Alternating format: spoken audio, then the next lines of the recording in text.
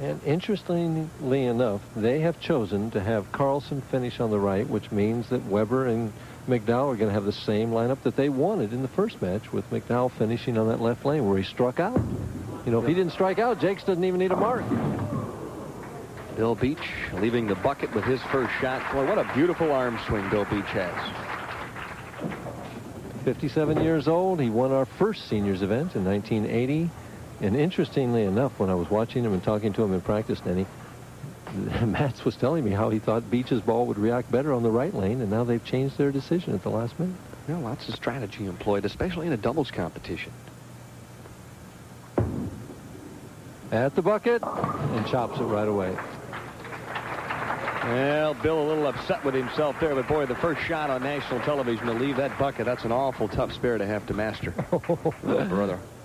Yeah. You know, Mike, obviously you've been there many times. Dick Weber on the right-hand lane, and Weber and McDowell, I think, have given up at least one of their 9 lives here this evening thus far in game number 1.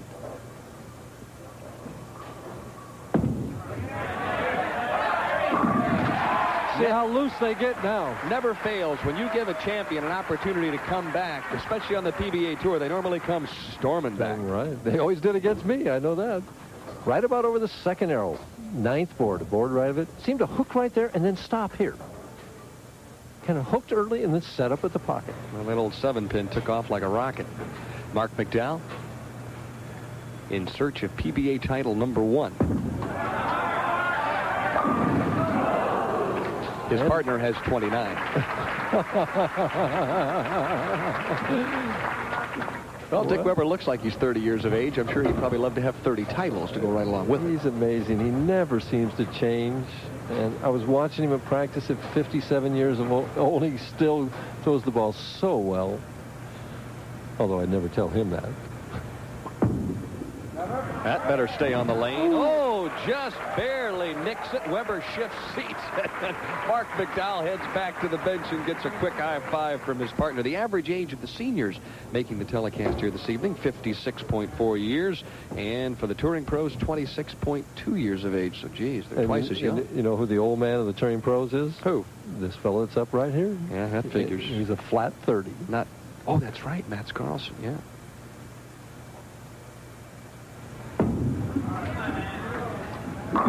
Well, he's about as steady a player as you're going to find on the PBA Tour. So Karlsson opens up with a strike, and Bill Beach, I'm sure, will settle down here on the left-hand lane. Beach, just looking at him, though, appears uptight. He just really looks tense right now.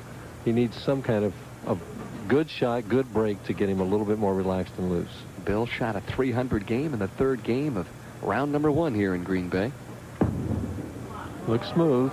Oh, there it is. He knocked that 8-10 out, and he says, thank you. And so a double. So Beach and Karlsson kind of fight back and right the ship a little bit here early in match number 2.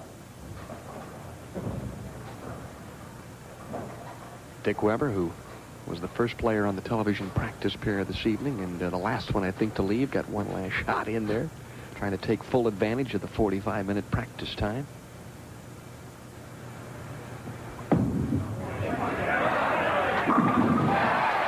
Oh, and he says, oh, I'm glad that baby sat down for me in the pocket on lane 16. There were some doubts in his mind. Well, actually, he's thrown every ball in the pocket. He left a 10-pin, which he missed in the first game, and a 5-pin, which he made, and he's got 2 strikes here.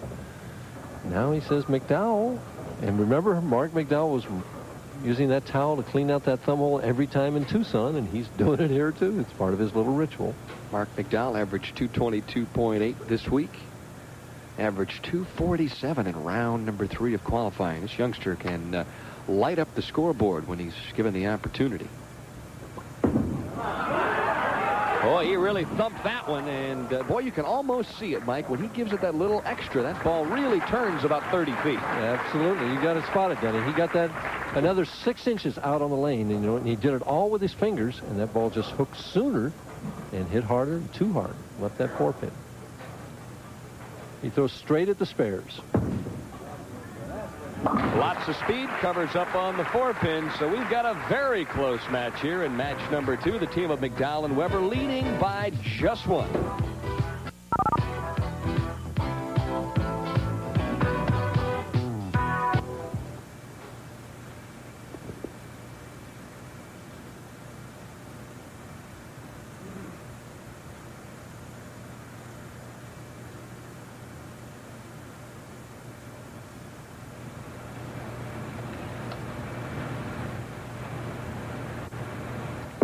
for 3 in a row. And the soft 10-pin. Boy, this is exciting here in Green Bay, Mike. They even cheer the half 10s here. When you leave a 10-pin, they're so excited that you've got 9 they cheer. Crowds were just sensational this week. Yeah, when I walked in and was listening to him last night, thought you were at a football game. Yeah. That better hang on. Well, we've seen 2 of them missed over there. Must be awfully slick, Mike. Going cross lane. Usually, you know, in the practice session, they shoot. I saw Spezio shooting a lot of different spares in practice. And we see switch balls, which some people recommend against. I know I missed one the same way in an important tournament one time. I switched balls. And Matt's just simply ran out of lane there on lane 16.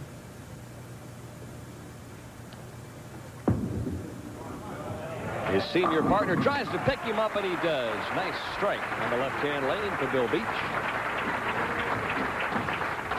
Now Dick Weber will go back to work on lane 16. Weber and McDowell lead by 14 by virtue of the missed 10-pin.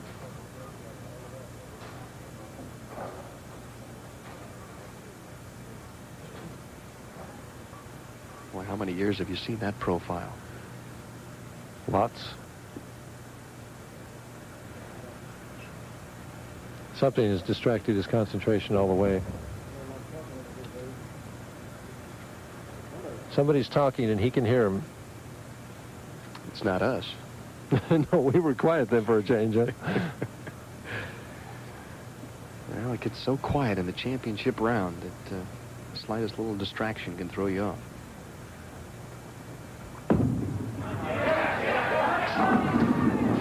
And it definitely did throw him off. Weber tried to pull the string a little bit, but the 8 count is about all he comes up with on the right-hand lane. Dick Weber, by virtue of making the top 24 this week, or actually the final 18, is now the all-time leader in surviving in match play in PBA history. He's now made 289 top 24 finishes. Doesn't surprise me. The man's been around forever. 289, Mike? That's like getting 754 homers. I mean... Who did he go? He went around Salvino? Yep. Carmen Salvino, who got a check this week but didn't quite get to the finals. Boy, they've been battling each other for a good many years. I know. It's amazing.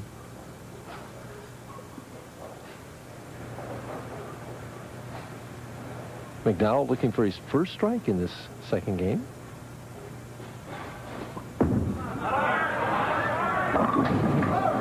And well, is lane 15 starting to break down a little bit, Mike Durbin? It appears that he's just got to make an adjustment, either with his feet or give the ball a little bit more room. It's a good break. Goes right through the heart of the pins, leaves only the 3-pin. Reduces their lead to 11 if he makes the spare. No trouble. Big shot now for the team of Karlsson and Beach. If they double up here, they can close the gap a little bit.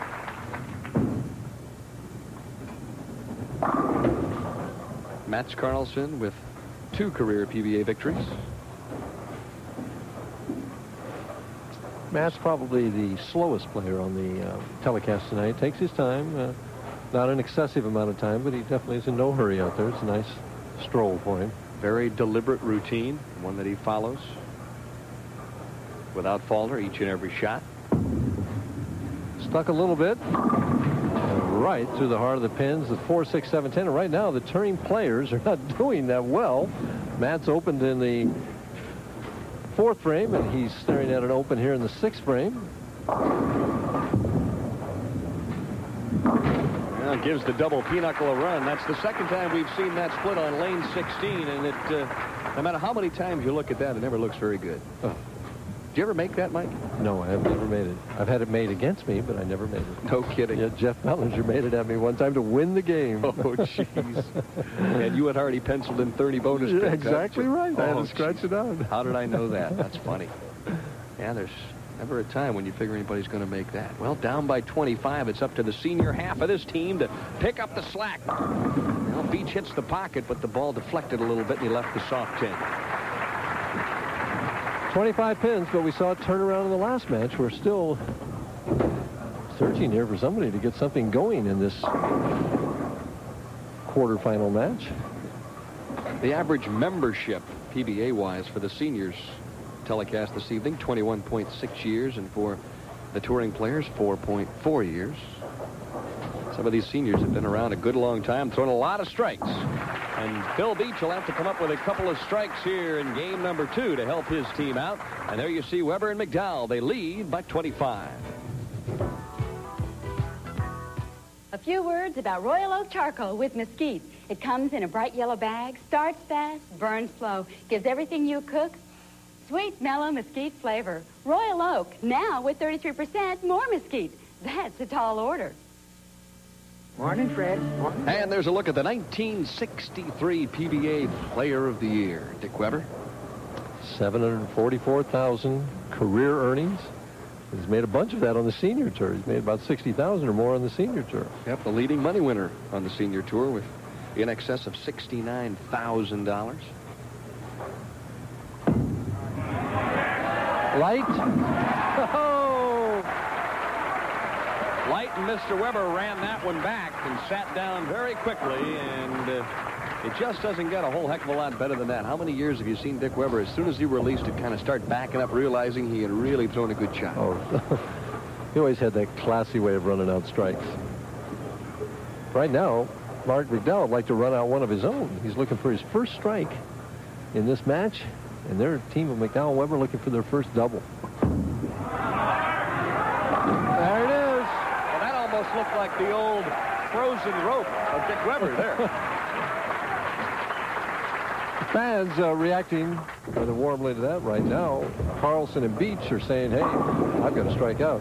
There's Weber's famous delivery at the line, called the best foul line correction bowler ever. Beach-Karlsson in a world of trouble right now.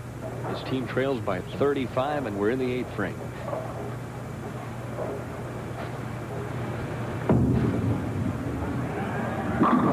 Oh, boy, nothing is going right for Beach-Karlsson. The amazing thing about Mats is he's very unemotional, at least on the outside, and you just get the impression sometimes that you're not meant to win when you throw an absolutely perfect shot like that and you leave the old stone 8. Especially in a situation where they needed it strike desperately. They were still potential 202 if they got that one, but now it's down to 191. Weber and McDowell with a potential of 237. So Beach-Karlsson covers up on the 8 pin. It's a congratulatory tap from his senior partner Bill Beach, who has informed me that he'll be all set and ready to go, head down to Canton, Ohio to bowl in that PBA Seniors Championship just a couple of weeks away. All the seniors are looking forward to that one. Oh, what a terrific event. Janet Bueller and her bunch at Hall of Fame Lanes in Canton. They really roll out the red carpet for the senior pros. And Beach, who threw every ball but one in the pocket. He left a lot of 10 pins this week as it was, but right now his team is almost buried. Best they can get is 180 if he makes this and they strike out, and Weber and McDowell would have to totally fall apart to score less than that. The team of Bill Beach and Beach-Karlsson led this tournament for a good many games this week. Finished up qualifying in the number 3 slot.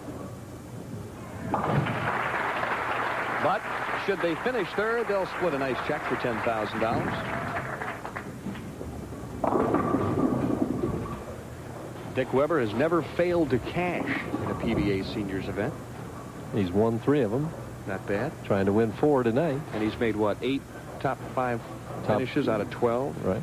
He's a pretty solid bet in these things.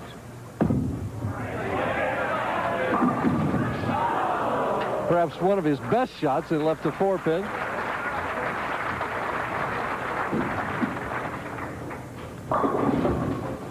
Would have been interesting if his son Pete had made the finals this That would week. have been. Weber and Weber? Oh, gee, many Christmas.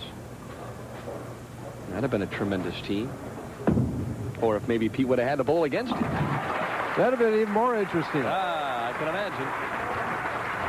Of course, they probably bowled a few matches for a few Cokes through the years in St. Louis, don't you think? I imagine. Wonder who's ahead.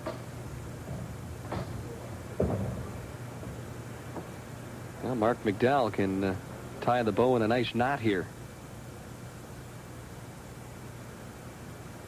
Seems he only needs 5 pins. That's enough right there. Boy, the 5-pin was heading towards the 7, and something got in his way, but that's enough for victory number 2 here. Well, 2 more and they're home. 2 more and they're home, huh?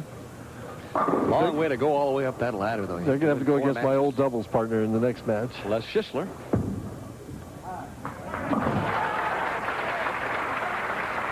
The fans obviously enjoying game number 2.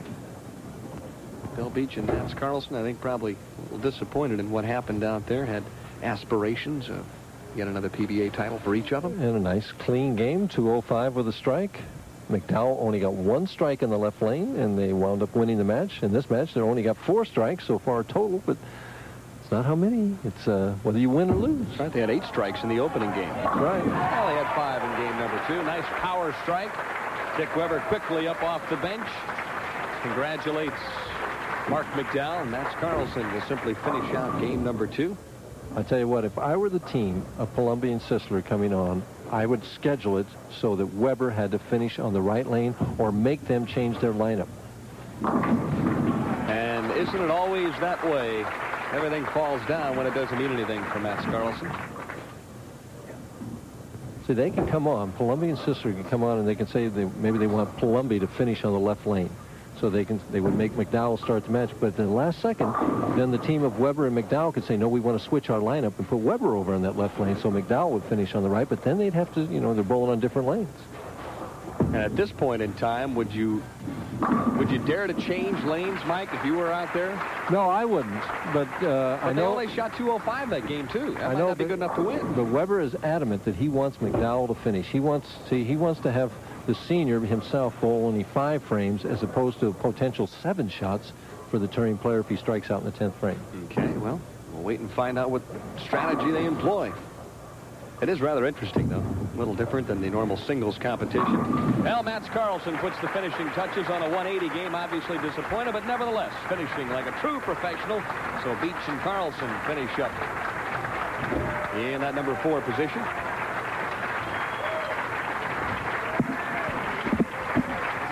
And there you see